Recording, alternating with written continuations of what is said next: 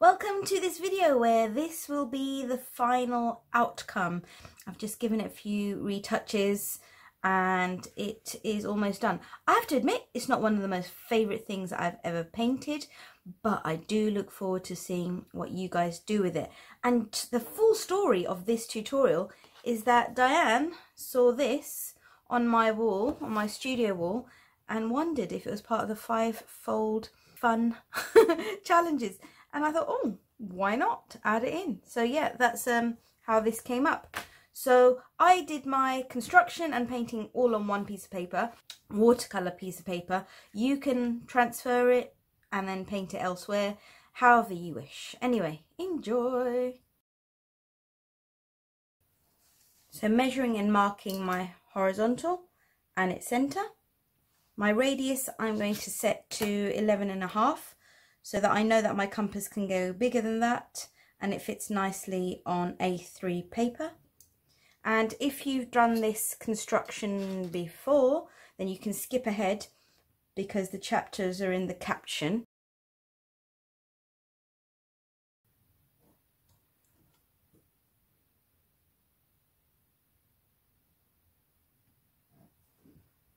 So marking above and below from this and this intersection. I'm going to have to change my compass a little.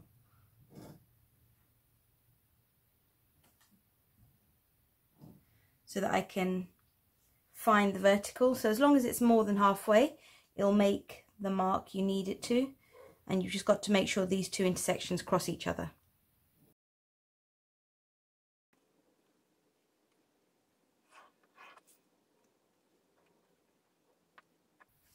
So full line there, and just on the right hand side one dash. I'm just going to put across besides these four so I don't accidentally use them. And now I'm going to open up my compass to this distance. The compass point will go there, but I'm going to put it here as well so that my compass pencil, so my lead can feel it and I can see it as well. Okay, so measure here, mark over here, and then I'll put my compass point here for the same technique.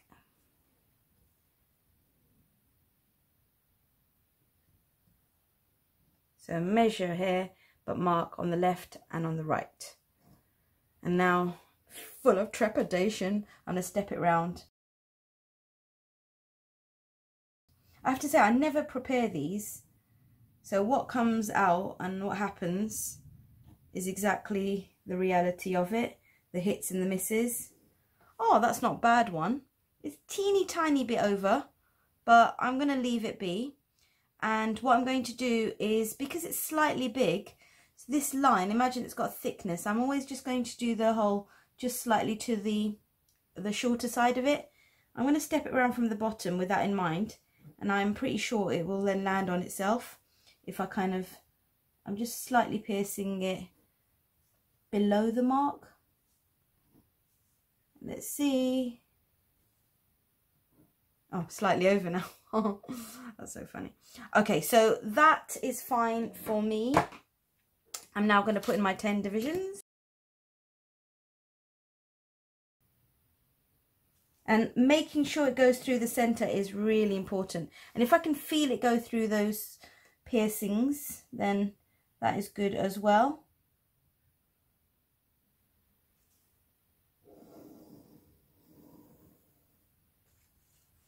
Some dodginess here. But I've said this before, but Tenfold kind of is very self-correcting. And I'll try and show you that.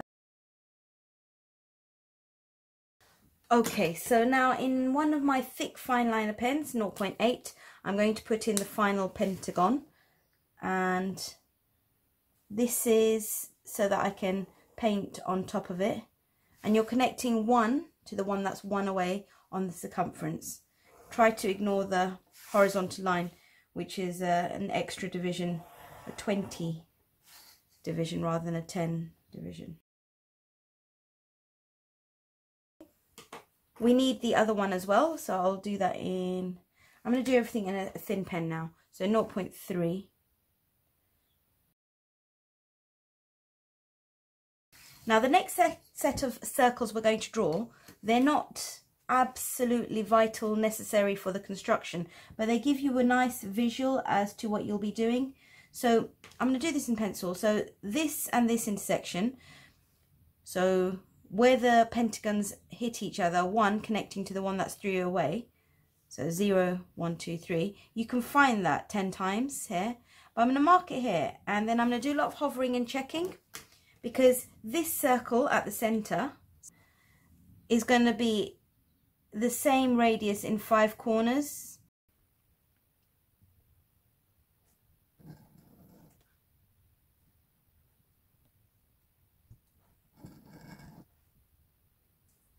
So this will contain a rosette, as will these part circles.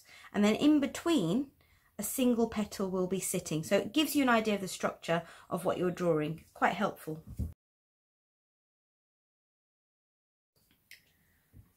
Now we need to work on connecting each of these midpoints of these triangles to the one that's 3 away. And do this very carefully. So I'm going to use 0.3 again. So this one, skip and connect to this. And where it's in the corner of my pentagon, I'm going to extend it. And where it hits the side of the pentagon, I'm going to stop it. And notice what else it's doing. It's hitting the central circle. And when you draw all of them, eventually you'll end up with a dodecagon. But I'm not going to pay super close attention to it, because I know my circles might be a bit dodgy. So this is what I mean about self-correcting. So when I put the line in, if it misses, rather than force it, I'm going to let these lines override my circles, because these lines are based on lines before the circle. Hope that makes sense. So you can check that it's going through, but these are going to be more accurate. So satisfying. So I did draw those circles, but these points now that I've got are there or thereabouts, and they give that precision. So we've got a central dodecagon. Around the edges we don't have the full dodecagon, but we will get those lines a little later. Okay, I need 20 divisions at the center. So I'm going to go back to pencil. And can you see these 10 triangles that have come to fruition from what I've just drawn? If you take the tip of one, line up to the center, you can see it will line up with another. So I'm going to gently put in these lines. I only need 4 of them, because one of these 20 divisions is already there. It was the horizontal we drew. So I'm going to put it at the center. That's a very satisfying fall into the central point. Nicey nice. Oh, again. Oh. Okay, so the central part is divided into 20. I'm now going to put in my proportioning line. So 90 degrees plus 1 intersection. And I'm going to put the line or ruler in position and just mark it on the points I need. So 1 intersection in from there and 1 intersection in from there. And this is something that is a rule that applies to this rosette and also applies to 12-fold, 8-fold, and so on and so forth. And I'm going to draw it at the center and then whatever I need in the 5 corners. So this circle that we're drawing is so super important, because this is the one that will allow us to draw the petals of the rosette and basically the whole pattern, apart from fiddly things in the corners and sides. And it's often those fiddly things that I think people neglect. Lines that we're drawing, you could do them in pencil and then pick out what you need, but I'm going to go for it and draw it in pen. Let's see how that works out. There's going to be a pair of parallel lines that are going to run from the tip through or either side of the central side to the opposite side. So one going like this, one going like this, like this, like this, and like this. So a pair of lines every time. And they will go through the points on these two circles and this pair of circles. So 1, 2 there, 2 there, 2 there, and then it will just go through these 2 points, but it's quite a shallow intersection, so it's not one I would suggest we use for this. And on the side of the pentagon where it's a tip, so the tip of the pentagon, you can go all the way to the edge of that, and when you hit the side of the straight line, stop, so don't go into the star, and then start at the next line and then go to the second intersection in. Okay, and then on this side I'm going to go second intersection in, and then here I'm going to go all the way to the bottom. Well, actually not to the bottom, I'm going to leave a gap. Ooh, remember, I remembered. So all the way to the edge, to the line, a gap, and then past the circle, the proportioning circle, and stop on the second intersection. Then I picked up the pen from here, past this intersection, the second circle, and this one I stopped short of the line. And if you're not sure of this gap, imagine a petal sitting here and it's not touching the side, so you can stop that quite short and you can fix it afterwards. So let me do the other side, keeping everything parallel. Okay, so that visual of seeing it vertically is really useful for my brain. So I'm going to now keep rotating the paper and keep drawing it, and these loose ends will start coming together.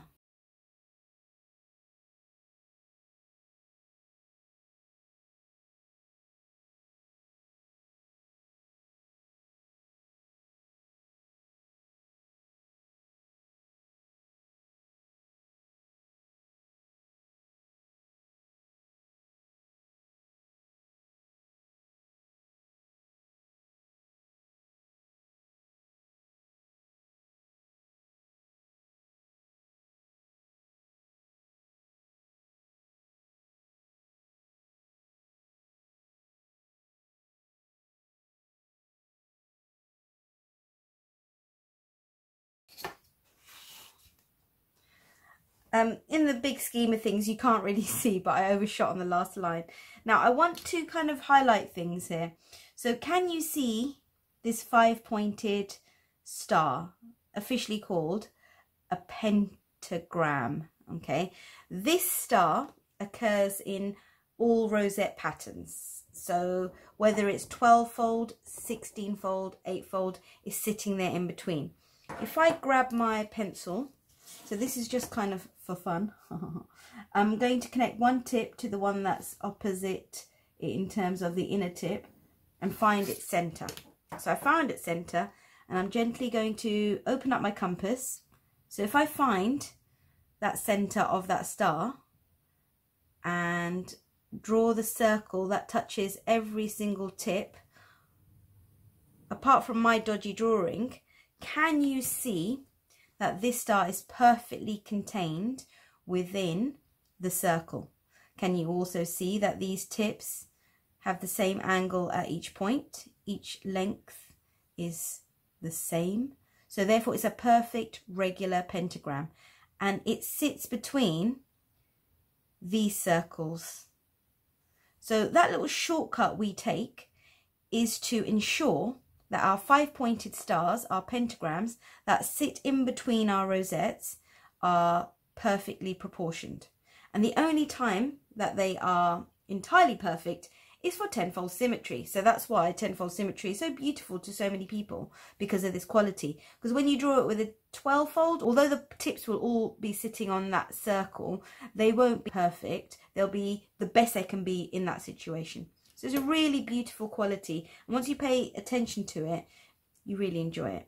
Now mine aren't too irregular, but I'm not going to draw that circle again. I just wanted to highlight it. Okay, so the central rosette is drawn, and these spare rosettes which are in between the circles are all drawn.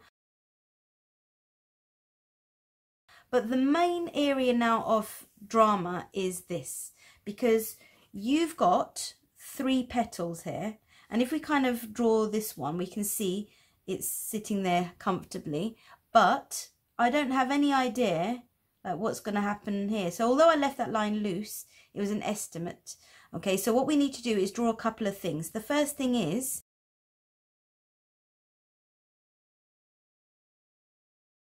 draw a small circle that just has its corner on the pentagon, and is just going to touch, let me open it up so you can see, it's just going to touch that tip.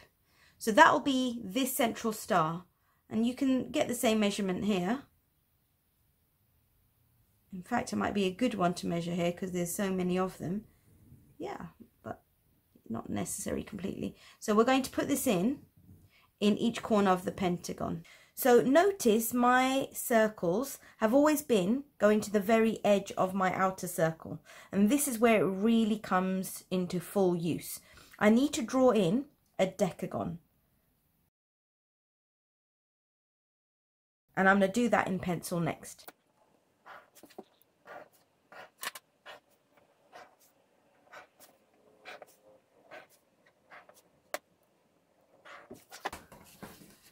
So now that we have this extra division outside, this will enable us to help draw this line. So let's start drawing what we need. So from this point to this point is done. We're going to go from this point to this point, but extend into the circle.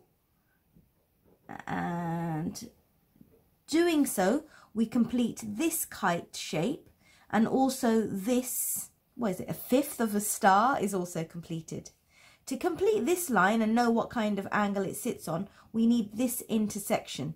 So line up your ruler from the inner circle outside your pentagon to this point, and then extend inwards. So that's it. And it should be parallel to this existing line. So you can kind of do a visual check as well. Let me complete the other side. So firstly, inner circle to the middle circle, but extending inwards. And then to get this angle, you're going to go from the inner circle to the mid circle, line up carefully, check your parallelness as well.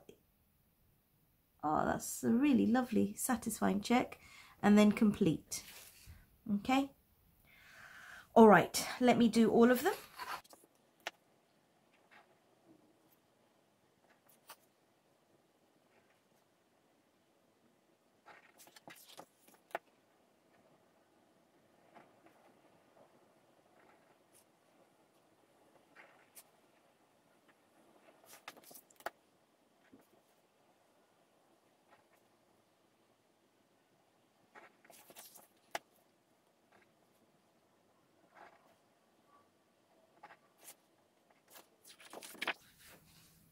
And so there we have it. We've completed the 2 rogue petals on the edge of our pentagon, thanks to a really easy and clever trick that I learnt from Alan Adams at the summer school in 2019.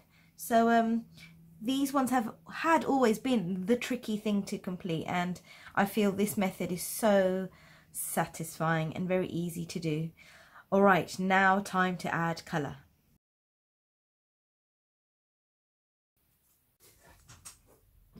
So with gouache, it's an opaque paint, and what I have done is I've done 1 layer and I've kept it quite opaque at the centre, and I'll try to make it a little bit more transparent around the edges, just mixing up how I've painted the 3 colours I've mostly used. The central one is a little bit different. I think with gouache you do have to kind of wait for it to dry to see whether it's transparent, and then add another layer. If you're familiar with your paints, then you sometimes can just judge it straight away on the first call, but these are new to me, so I wasn't that sure how they'd dry, so I had to let them dry, then relayer them, and then redistribute some of the pigment and so on. So enjoyed it, not sure I love it, But anyway, 'tis one of those things. I always have to complete a painting, and then hopefully the next one will be even more delightful. Hope you've enjoyed the tutorial, and hope you enjoy your painting and drawing as well. All right, bye.